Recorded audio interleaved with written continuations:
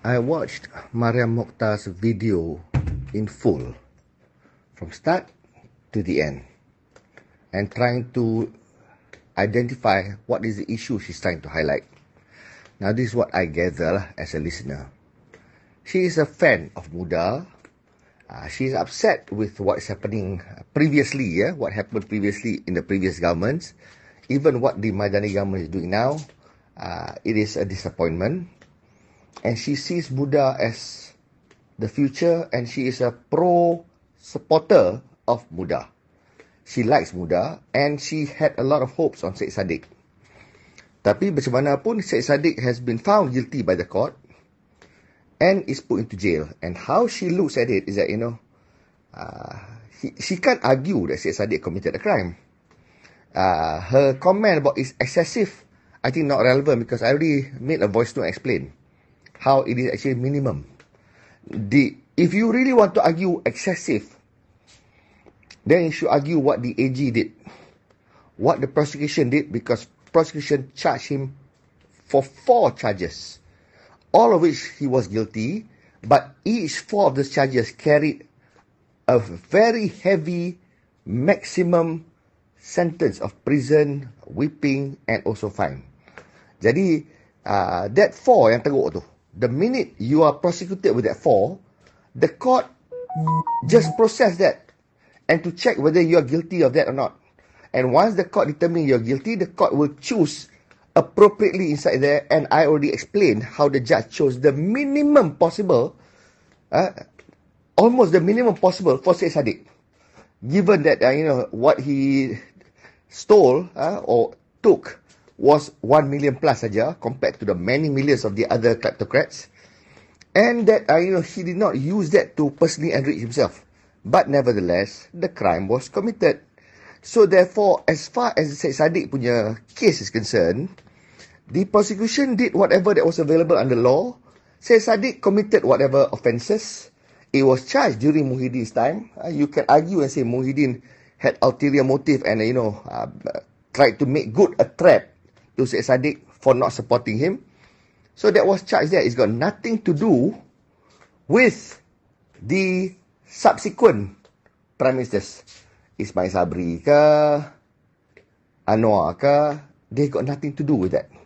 The charge has already gone on, it already went to court, the court determined there's a prima facie, and there is nothing untoward about the courts. And you kata, judge lain lepas yang ni, judge yang ni hukum Syed Saddiq, they're not the same judges. They don't discuss their cases with each other. Jadi, this particular judge, apa salah dia? Why nak kata judiciary kita tak fair? So that itself is a fair statement. So as far as the judiciary is concerned, as far as Syed Saddiq punya matter is concerned, it is unfortunate, but the law applies, and there's nothing untoward, there's nothing wrong done by this government, whether or not PMX is upset with Syed Saddiq or suka Syed Saddiq. He did not interfere in anything. He does not interfere in the judiciary. So therefore, the judiciary punya decision was during Anwar time. It's got nothing to do with Madani government.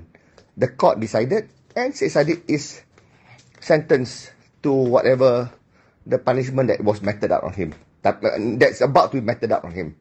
Now, he is appealing, so the appeals will go through. So, bukan dia kena lagi pun. Dia boleh appeal lah. Tapi, the prospect of overturning itu, I doubt it lah, because of the facts of the case.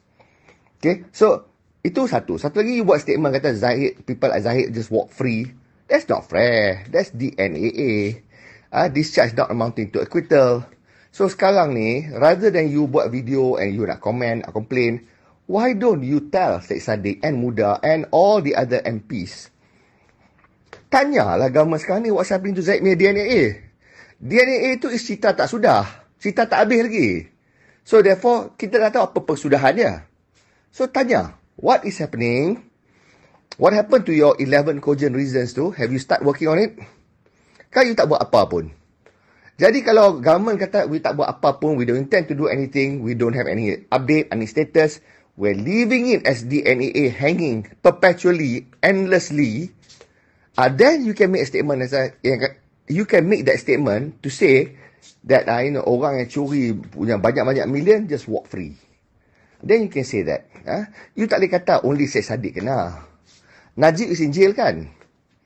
For the SRC punya case, he has got to pay 210 million fine. Syed Saddiq 10 million saja. Najib tak dapat caning because Najib tak boleh pasal dia above 50 years old. Jadi as far as sentence is concerned, Najib lagi lama. So as far as Syed Saddiq is concerned, the number of years tu dah explain dah. Dia bukannya bagi satu selambak 7 tahun. Tak. It's actually 3 years plus 2 years. And then 2 9, tapi 2 yang belakang tu run concurrently. That's how it became 7. So that's minimum. Bear in mind, the minimum, the maximum sentence for those is 15 years and 20 years now, each. So, bila dia bagi 3, 2 macam tu, that is not the judge being overzealous lah. So, there's nothing wrong. You nak pick on Syed Saddiq Mikir siapa? You're just upset pasal Syed Saddiq sekarang ni jatuh and not able to help you realise your dream Malaysia. You rasa perubahan boleh berlaku through muda. I would argue that lah. Maybe, maybe not. I'm not sure. I also like muda, punya ideals. I just don't like Syed Saddiq punya impet in the mouth. Pergi tuduh sini, tuduh sana, So that's what I don't like. Tapi apart from that, there are good virtues of this guy. And still, since he's still an MP, you patut lobby Syed Saddiq lah tu tanya apa jadi kes Zahid. Bukan kes Zahid, what about Musa Ahmad, whatever lah, all those DNA cases, tanya prosecution what is happening. Call out the prosecution. If they're bluffing, call them out. You do that. Jadi you jangan komen apa yang dah betul. Whatever that's done by law betul. Najib punya case dah betul, Najib dah masuk jail. Syed Saddiq dah convicted. Itu pun I don't see anything wrong with the court punya judgment. Rosmah pun dah convicted. Rosmah pun I don't see anything wrong with the judgment. Semua orang nak appeal. Everybody wants to appeal. For now, Rosmah dengan Syed Saddiq is still walking free because they are under appeals. Tapi kalau eventually sangkut juga, they also will join Najib. So, Guat ni case is still ongoing. So, tak ada orang lepas apa-apa. So, tengoklah apa jadi. What the court will decide.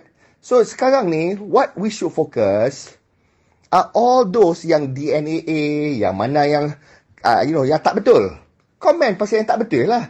You nak komen pasal yang betul simply because you punya hero dah kena nak masuk jail, nak kena sebat, nak kena rotan.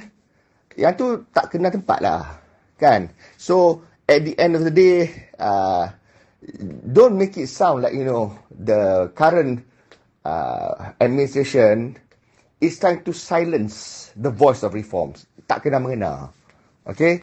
The one person yang shout reform tu sekarang ni dah kena indicted dah. Dah kena prosecuted and dah convicted dah. So, salah siapa? Salah dia lah. Kalau silap ke apa bukan jenayah, is jenayah lah. If you feel that is excessive, maknanya you're complaining about the law. So then, you try to tell the MPs now to lobby lah kat parlimen, through parlimen, change the law then. Make it lighter. Jadi, kalau lighter, then mungkin tak excessive bagi you. Kan? Nak remove rotan ke, nak remove denda kali 5, 1 million times 5, jadi 5 million ke, jadi nak bagi kali 3 ke, 20 tahun tu maybe nak kurangkan minimum tu, kurang maximum jadi 10 years, 15 tahun tu maximum jadi 5 years. Yeah, still, even then, judge still bagi less than the 5 dengan 10 kan. 3, 2, 2, 2 kan.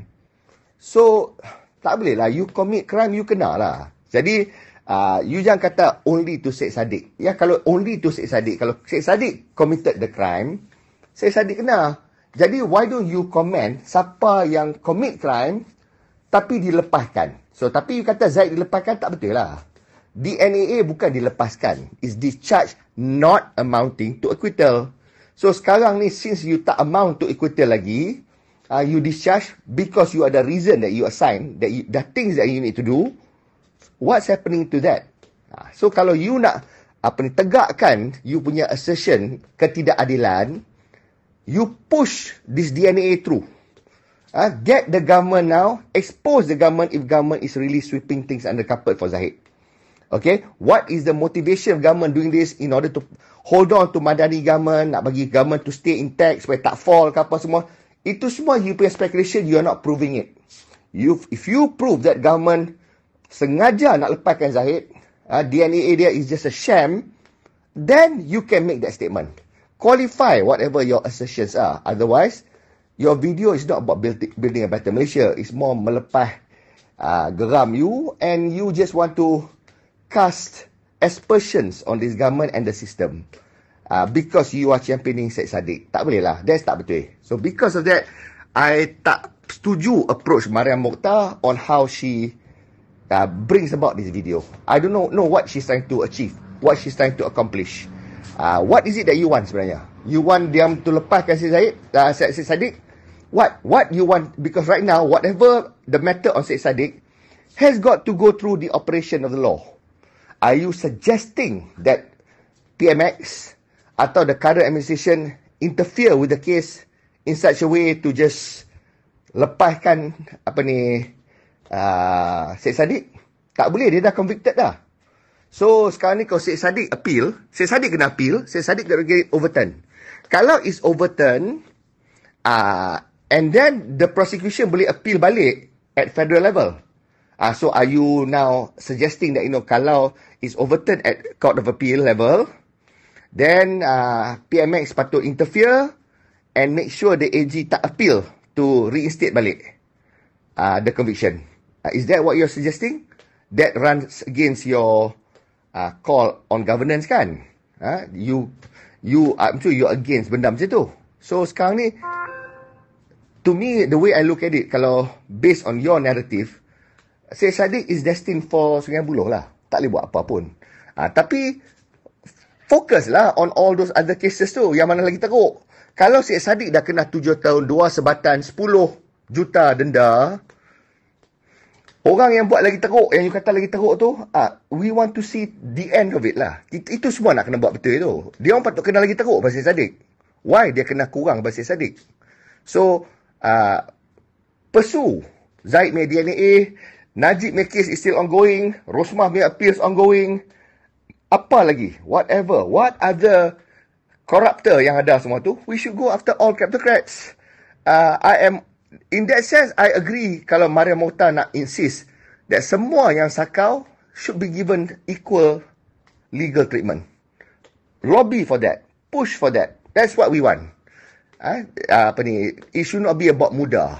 So, muda ada penyokong dia. Some people sokong muda, some people tak. So, muda got to make their way through lah, the political punya mileage. Dia punya strategi rasa tak betul. Because they don't want to ally with other parties. Bagi dia, ally dia kena parti yang perfect ya. Parti-parti yang tak perfect, kurang perfect tu, dia tak boleh ally. Dia gaduh, dia burn all bridges. Sekarang ni, dia punya presiden dah kena convicted. And siapa nak tolong sekarang ni? Susah lah kan? So, anyway, that's my commentary about Mariam Mokhtar punya ni. She wants a better Malaysia. I want a better Malaysia. We all want a better Malaysia. Tapi cuma cara dia tu, I don't know what she's trying to achieve. Assalamualaikum. So, if you have any interesting ideas that can help build a better Malaysia, please put them in the comment section. And if you haven't subscribed, do subscribe. The subscription is free. You don't have to pay money. And we don't, YouTube doesn't give us your information. So there's no list of subscribers. I just know the number of subscribers, but no information about who the subscribers are. And we are not monetized, so there's no advertisements. When you click on our videos, you straight away watch our videos. You don't have to see annoying ads. Anyway, now please subscribe if you haven't done so, and please share our videos far and wide. Terima kasih. Wassalam.